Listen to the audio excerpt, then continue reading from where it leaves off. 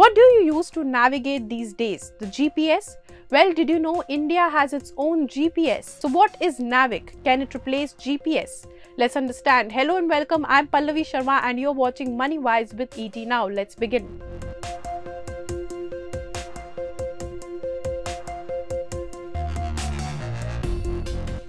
Starting with what is NavIC. NavIC is a regional satellite navigation system which was developed by the Indian Space Research Organization or the ISRO. The development of the system began in 2013 and became fully operational in April 2018 with the launch of its 7th satellite in constellation. The government of India asked all smartphone companies to make phones that are NavIC compatible.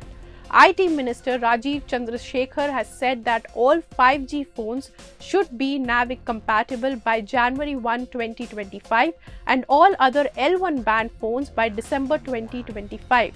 So just like you have Google Maps for GPS, there is NavIC app for NavIC. Now what is its coverage, if you may ask? Well, it primarily covers India and the surrounding regions extending up to 1,500 kilometers beyond the boundaries. It includes India, the Pacific Ocean, some parts of South Asia, Southeast Asia and Middle East.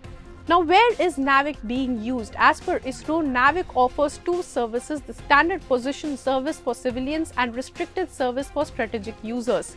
Its uses include transportation, location-based services, personal mobility, resource monitoring, surveying and geodesy, scientific research, time dissemination and synchronization, and safety of alert dissemination. NavIC competes with other popular navigation systems in the world like GPS, Russia's global navigation satellite system, the EU's Galileo, China's Beidou, and Japan's quasi-zenith satellite system. The number of satellites in constellation stands at 7 for NavIC in comparison to others.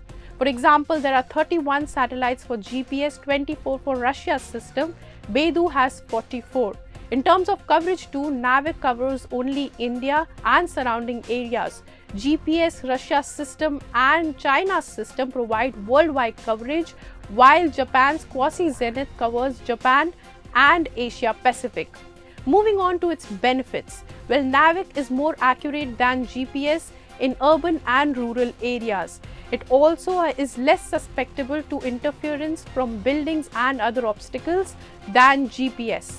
NavIC chipsets are designed to consume less power than GPS chipsets. It can be useful for devices with limited battery life.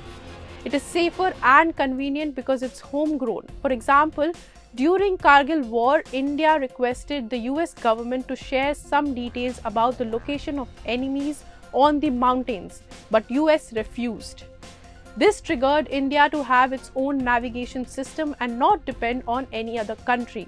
But how is NavIC compared to GPS? Well, NavIC offers a positioning accuracy of 3 meters depending on the signal strength and availability of satellites, while GPS has an accuracy of 5 meters.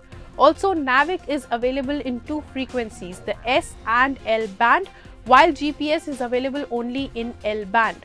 All in all, NavIC has a potential to go global and be a positioning system like the GPS. It also has various features. ISRO is planning to launch more satellites in NavIC constellation and also plans to make the coverage global soon. For more such videos, keep following ET Now. If you like this video, then like, share and subscribe to ET Now.